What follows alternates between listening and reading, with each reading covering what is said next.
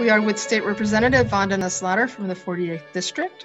You are the new chair of the House Higher Education and Workforce Committee. Please tell me what that's like. Yes, I am the first Indian American chair of this committee and first woman in the House of Indian South Asian descent. So I'm really proud to be a representative of diversity of our leadership in the House. I also am just really privileged to be on this committee because for me, higher education has always been a place for learning and inquiry, and it's made a difference in my life and the success in my life, and I know that it has in many others. But I also, we changed the name of the committee from higher education to college and workforce development because there was a recognition that we should have multiple pathways through our life to meaningful work and the dignity of work, and that higher education has a role to play in that space. And so it gives me an opportunity to work with so many stakeholders and students and institutions and leaders in the business and labor communities to try to build equitable pathways for students to find work and to see what their educational future could look like. And I look forward to that with all the other committee members and stakeholders who are interested in that space. We also have seen, of course, higher education doing really good work with COVID as well.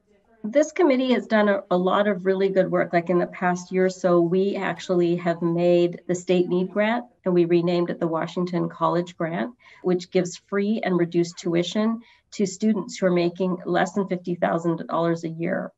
And that's pretty significant. And that was a huge accomplishment for the College Workforce Development Committee. And I give kudos to the former chair, Drew Hansen, in sort of shepherding that through. So we have started with a very strong foundation.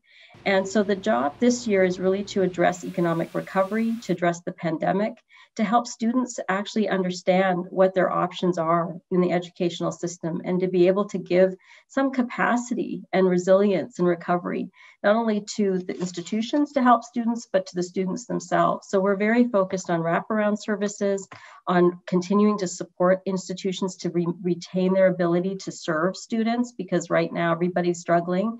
Enrollment is a question that we are not certain about going forward. We're seeing some really interesting bills come forward to help students who normally are marginalized or disenfranchised or don't have an opportunity to get an education in different sectors to be able to get that opportunity. So I look forward to all of those approaches, and those are kinds of the focus that we have right now. We also want to expand strong internship and apprenticeship programs as well to help our students move forward and find pathways for success.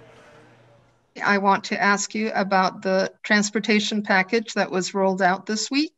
You are a member of that committee and you had a very active voice, so please tell us more about that. We rolled out a transportation package today that was based on stakeholder discussions, over 90 stakeholder sessions to listen to all different parts of our state and communities impacted by transportation.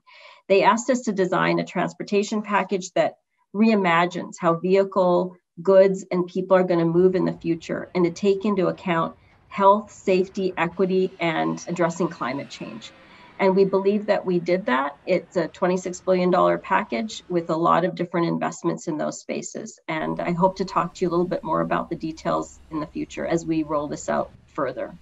Lastly, do you have a message for your constituents? Yes, please. In this virtual environment, sometimes it feels like we're not as connected in person as we could be, but I'm hopeful that you will reach out to me online, by email, and by phone to my staff in my office. I'd love to hear more from you. I hope that if there are any bills or legislation you're interested in, you will participate in public testimony, because we can reach people in places and times we never have before.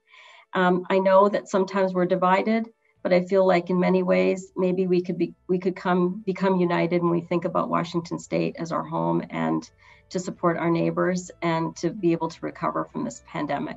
So thank you again for all the feedback that you have given me, and I look forward to hearing more from you.